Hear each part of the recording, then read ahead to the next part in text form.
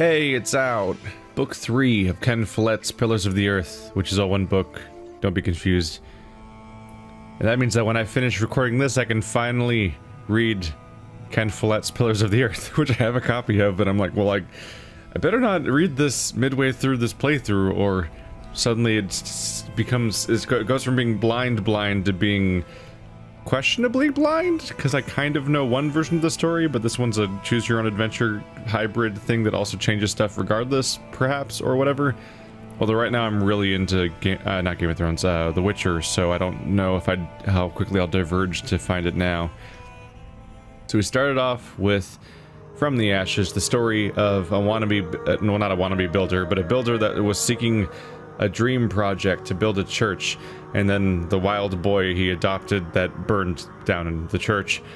Convenient. But then while he's getting his wishes, he dies.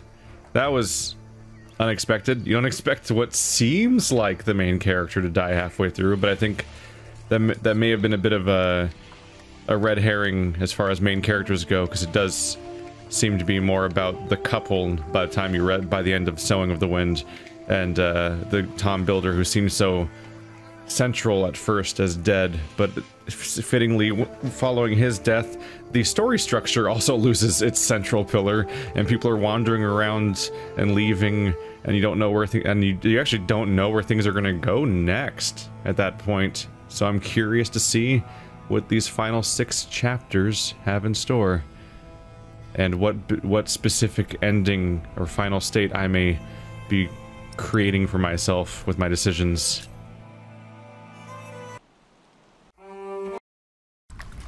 The White Ship. She was one of the fastest vessels that was ever built. The man who should be king of the English now, the son of King Henry, was on board when she sailed off. And with the prince there were 140 knights and many nobles, all on their way from Normandy to England.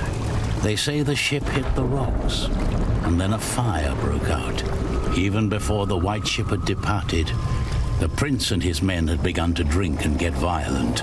Monks that were meant to bless the voyage were then forced to disembark. Some say the ship had been cursed. The king's son and many of his family were pulled down into the Black Sea that night.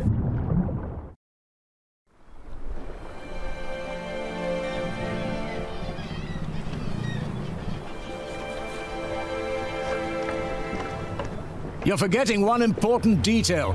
Not only these monks, but also Stephen of Blois, the king's nephew, left the ship before it embarked. They say he got ill. That old rumor. The same Stephen who calls himself the king of the English now. What? That cannot be a coincidence. Yes, it can be. Of course he's king now. He survived. He is the king's nephew. What do you think, my lord? I think Stephen is a clever man. Clever enough to have his whole family perish. But why he would want to rule that godforsaken rock, I will never understand. What makes you say that? I love my country. Then why are you leaving? Well, because I want to see something new. I'll tell you what you're going to see. A proper country, where people know how to behave.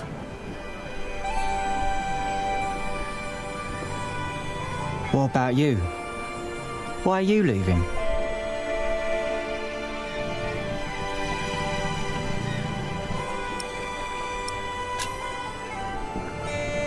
I had no reason to stay. Really?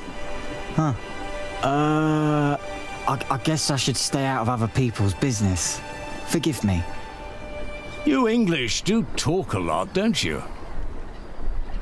I just don't know how to feel about leaving my country for the first time. I mean, how should anyone feel?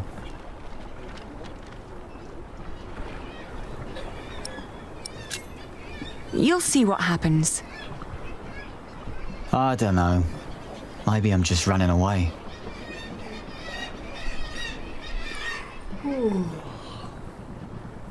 You should all get some rest. It will not be long now till we reach Cherbourg. Thank the Lord. I can't wait to be back.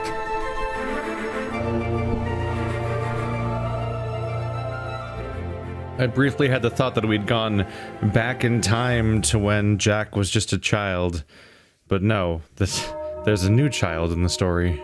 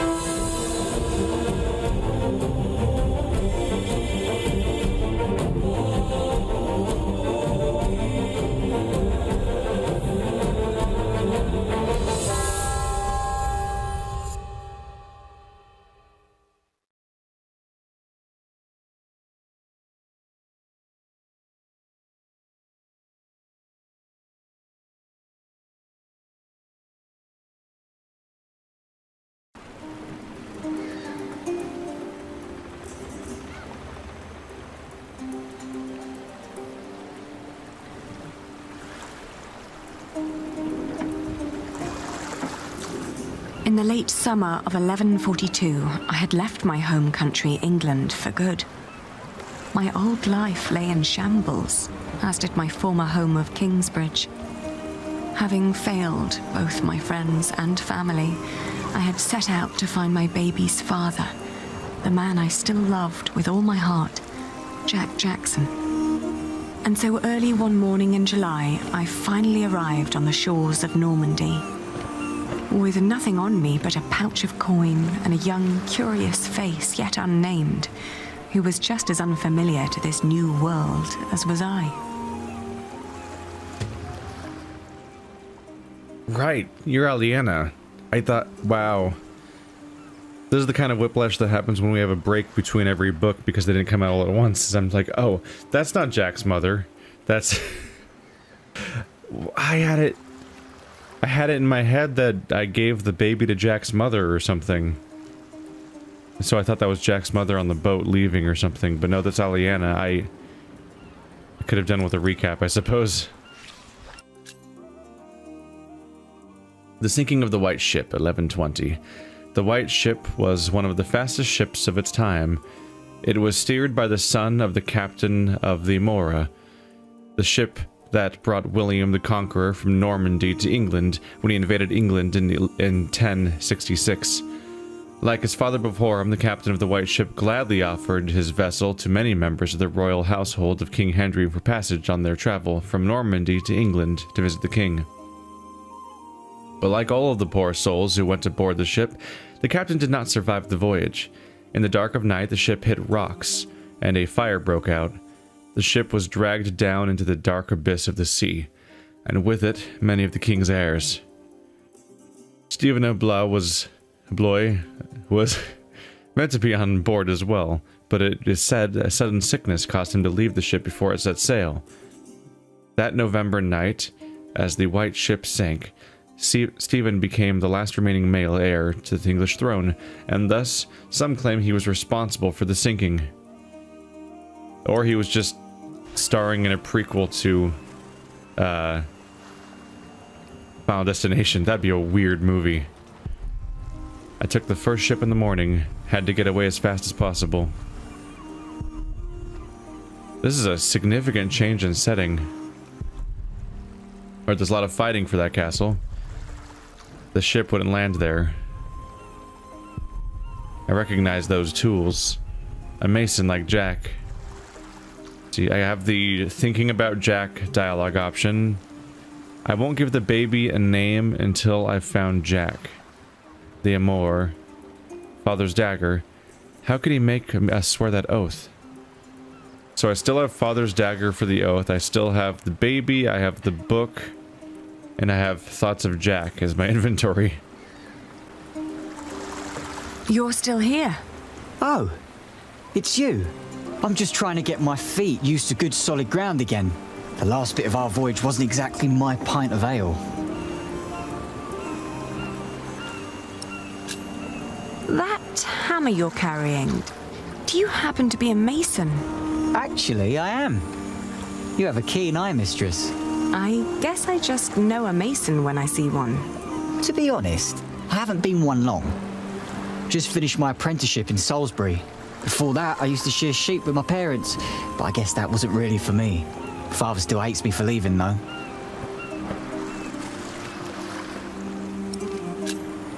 I left my old life as well.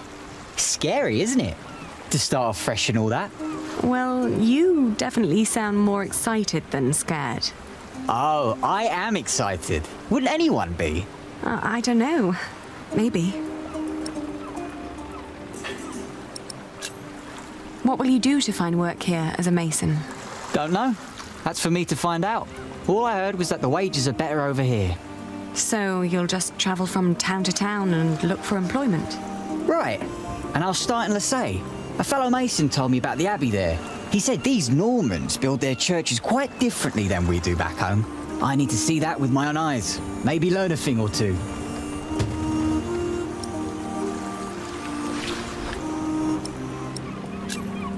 Do many masons go to Marseille? I don't know. It's really just a tiny town. The mason who told me just happened to do some repairs there once. It's likely he told others as well. I'm looking for someone. A red-haired mason called Jack Jackson. He came to France about a year ago or so. A fellow mason? Great. Unfortunately, I wouldn't know a thing. After all, I just arrived here with you. I know, but should you meet someone like that on your journey, tell him Aliena of Shiring is looking for him. All right. Jack Jackson. I'll keep an eye out for you. Thank you. Have a safe journey. Oh, thank you. You too.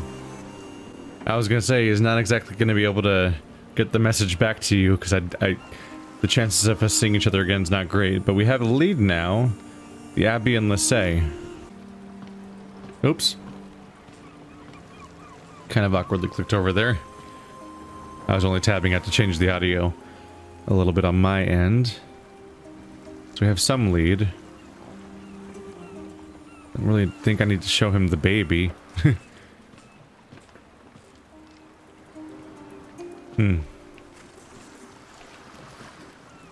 We're in Cherbourg. Oh, yeah, not Jack, just another redhead. For a moment I thought, but it's not him. They're bargaining for passage. Doing business with the English must pay. We could check with whoever the hell this is. Good day. I am looking for someone. A traveller who came through here last summer. Oh, hush now. I need to talk to this man. Looks young. He was born at the beginning of summer. What's his name? I haven't given him one yet. You should. He needs to know who he is. Makes growing up a lot easier.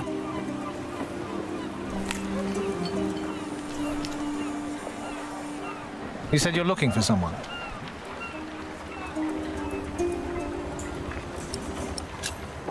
The man I'm looking for looks a bit like you, actually. A bit more boyish, though. So he has red hair, but no beard. Well, I don't know every redhead around these parts. There are quite a few of us. Most of my family here in Cherbourg is ginger.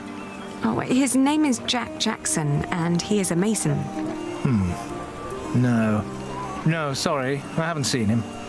And I come here every day. Maybe May saw him. She helps the sailors get their cargo to the nearby towns. Carries travellers, too. I'll ask her. Well, thank you. Another lead once again, and now he must die. There can only be one Jack. Coachwoman, that might be her. She appears to be her coach. She must know her way around France.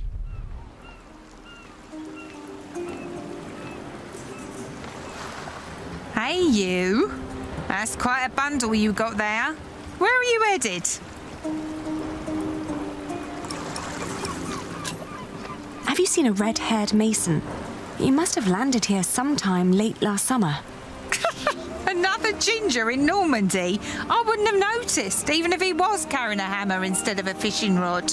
Maybe you should ask someone in Barfleur. That's where all the travellers come through, the pilgrims and kings. Their lot rarely lands in Cherbourg, with the fortress passing back and forth between Stephen of Blois and Geoffrey of Anjou. Why you even came to Cherbourg in the first place baffles me. It was the earliest ship I could get. You must be in some hurry, madam. Let's just say I needed to get away before I changed my mind. Fine with me. Who am I to judge? Maybe in Barfleur someone knows Jack.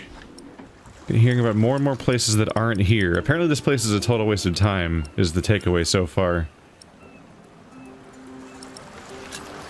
Do you know the road to Lessay? Been there, seen it. But I hope you're not planning to go there on foot. Tell you what, you give me some coins and I'll treat you to me wagon. You can even change your destination once we're on the road, would you say? What other routes are there, besides going through Barfleur? Oh, I don't know, really. You need to ask the locals about that. But Barfleur sounds like a good place to start. Shake my hand and I'll take you there. All right. Take me out of town. All right. Where do you need to be? We'll give it a go then. We're just in a whole new... This is a stark change. So I can go to Lessay or Barfleur.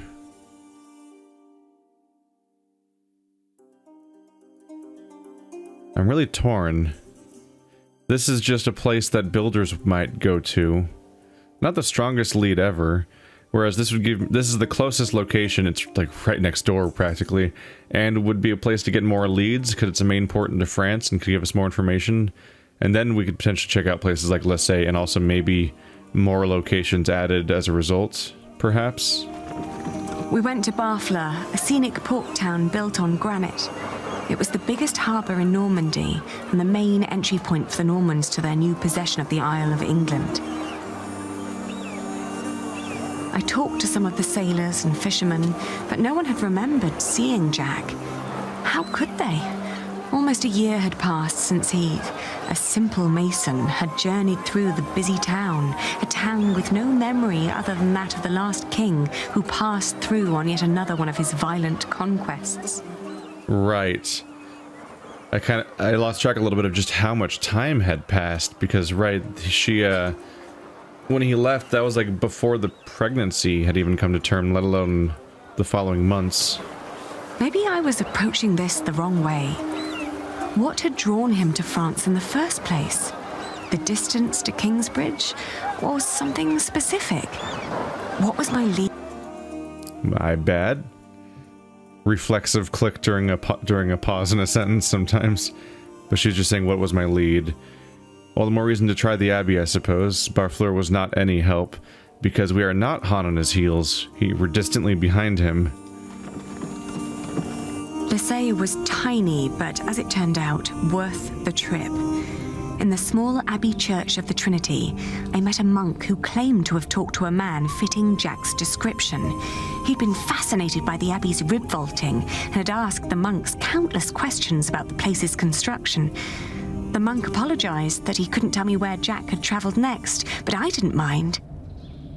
I lay down to sleep on the floor of the abbey guest house and, for the first time in almost a year, I felt relief. As I drifted into sleep, I hugged our baby tight and whispered into his tiny pink ear, "We're going to find your daddy." I'm sure sleeping around the baby is great. Oh, Harfleur disappeared as an option. You must have to go there from the Barfleur port. There's the Pilgrims of Mont Saint Michael and Le Mans. I guess we'll just explore. I don't know how she's eating. My father had once told me tales of the Mont Saint Michel. Long ago, the Archangel Michael had urged Hubert of Avranches to build an abbey on a lonely rock on the ocean by burning a hole into his head. They say one can go and see his penetrated skull on display in the church of his hometown. It was a windy day when I arrived, and the place was crowded with pilgrims and jongleurs. I remembered Jack's fascination with these tellers of stories. I spoke to one who was just taking a break. As it happened, he had indeed met Jack, although not in Mont Saint-Michel, but on a road heading east from there. Apparently, Jack had been hopelessly tracking jongleurs who might have known his father, Jack Cherbourg. But as he'd been gradually running out of money, he'd intended to look for work in Le Mans or Tours. That was about 6 months ago. I was catching up. We're getting surprisingly lucky, aren't we? Alright. We're picking up on a path faster than I expected. I'm trying to remember whether or not she still had money to her name after everything went to hell with the church, or if it all dried up during that. Because she's eating somehow. And I don't think it's like Kingdom Come Deliverance where they just wander around and pick up random food and it just works out. Going to Le Mans reminded me of all the trouble I'd left behind in England. 30 years ago, Le Mans had been conquered by the Plantagenet Geoffrey of Anjou, Maud's husband. And although they'd held it ever since, other noble families kept on pulling at the city, like Maud and Stephen tearing at England. There was no sign of Jack, but I got news of a new kind of cathedral being built in Saint-Denis, just north of Paris. It was possible that Jack had gone there to learn from the craftsmen. That was, if he hadn't travelled further south, looking for work in one of the many churches in Tours, the hometown of Saint-Martin.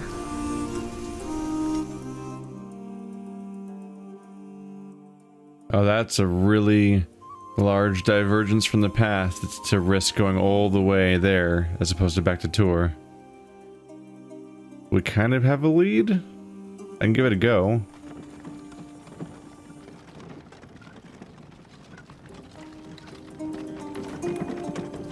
North of Paris, I visited the construction of the great cathedral of Saint-Denis. It was far from finished, but already I could feel its magnificence. It was like nothing I'd ever seen before. I assumed if Jack had come near Paris, he would have ended up here. Unfortunately, I was wrong. No one among the army of masons raising the cathedral of Saint-Denis had known him. My stomach churned when I realized that my strenuous walk to Paris had been for naught. Wait, we're walking? Our previous arrangement with the is just gone, I suppose? Because that didn't work out at all. So I guess we don't have a cart either, so I'm just doing bad things to us, and I guess we don't have any lead for Orléans. The pronunciation's throwing me off, the Saint-Denis, but I guess it sounds cooler than saying Saint Denis.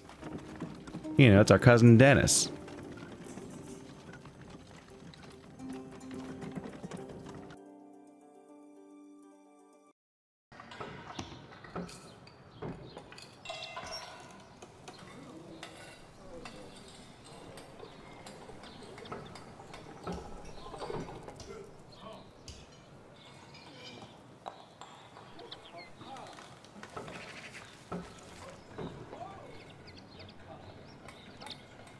You can tell we must be on some kind of lead because we're suddenly playing the video game part again.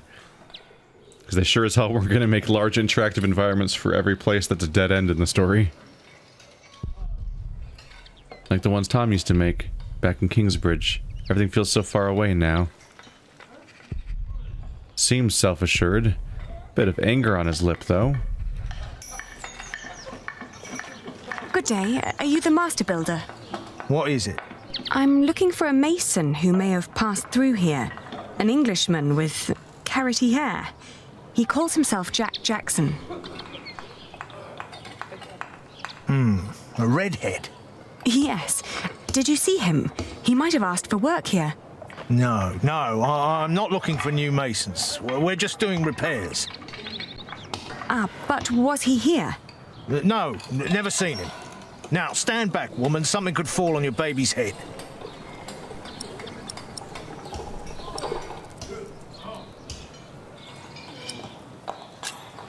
I was told he wanted to come here.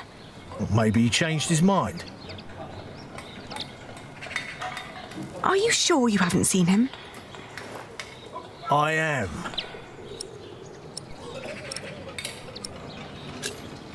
Are there other construction sites around Tours? Well, yes. It's a big town. And where would an outsider most likely find a job? Dunno. Ask around. May I talk to your workers? No, they're busy. And I can assure you they have nothing to say on that matter. Perhaps I'll talk to them once they've finished for the day. It would be a waste of time. All right, he was here. Was working for me. But I had to throw him out after 2 or 3 days. Why? Because he was all want. Let me redesign the roof, let me make the nave lighter. All pretty ideas, but he never shut up long enough to do the work he was supposed to do. Shit, that man was almost as needy as my son when he was still a brat. He does know a lot about his craft. Well, I know masons like him. They grow up gifted, but without a mote of discipline in their guts. Can't work with someone like that. Do you know where he went next? No idea. Maybe to Limoges or Angoulême. Maybe even to La Rochelle. Seemed to have plans for every cathedral on God's green earth, but none for himself. I understand. I'll leave you to it then. Bon voyage.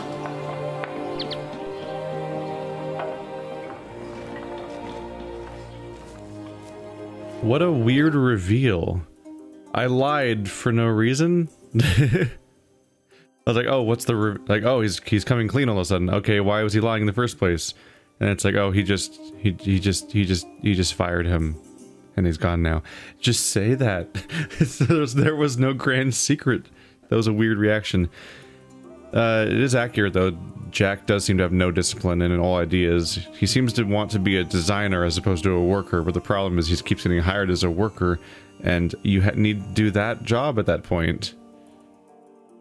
We've got La Rochelle, a port town. Name for another cathedral. And the artistic center of Limoges.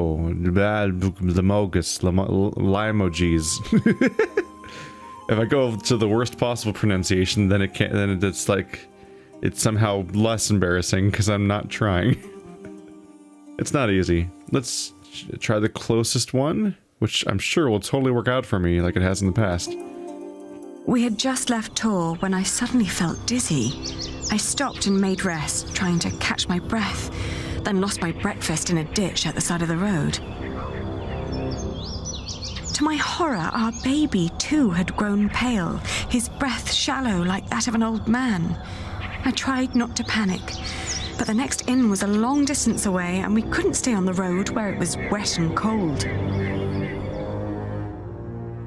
Uh-oh.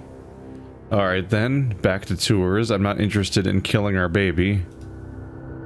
Back in Tours, the fever got worse. I remember people carrying me into a room, laying me on a bed. I tried to feed my baby, but after that everything turned into a blur. When I awoke, Jack was standing next to my bed. He scolded me for following him. "You know you could go anywhere you want," he whispered. "Why be stupid and follow me?" I tried to answer, but he just opened the window and jumped out, heading toward ancient Greece, or maybe all the way to Arabia. And in my feverish mind, I followed him.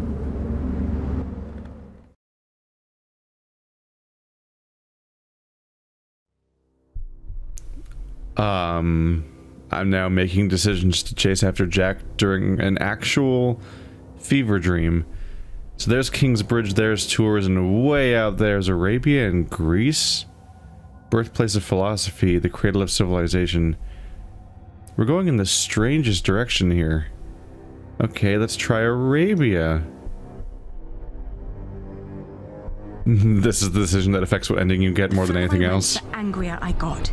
For years, I'd been fighting for my family. I'd committed myself to an oath to my father. I'd built up a business to sustain it and even married a man I despised so I could create a future for the people around me. I'd known nothing but my duty to the men in my life, while the man I was trying to find lived a life of casual irresponsibility. He traveled the world on a whim to learn about mathematics and philosophy, while I had to raise the child he'd fathered. When could I ever do anything just for myself? I asked the world as I went on. Not wrong. Oh. A site of great failure, Kingsbridge. It's a hell of a trip back to make. You're just retracing your own steps for all of Europe's length.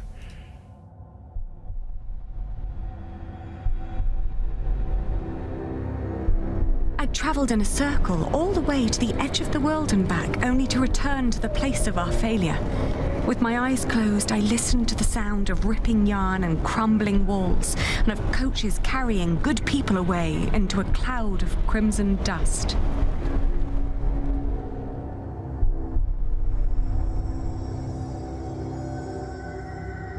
When the last moat had settled, I opened my eyes again and found myself in a dirty little room. An old maid was sitting next to my bed and smiled at me, then handed me my baby.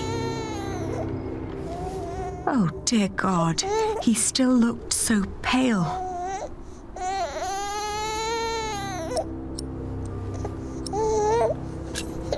I tried to feed him, but he refused. Oh, please, God, let him live. Don't punish him for my own sins. I gently caressed his head until finally he put his mouth to my breast and drank more and more, becoming greedier with every swallow. We had both been spared. We rested one more day. Then I gathered my things and headed back to the cathedral to thank the Lord for his mercy.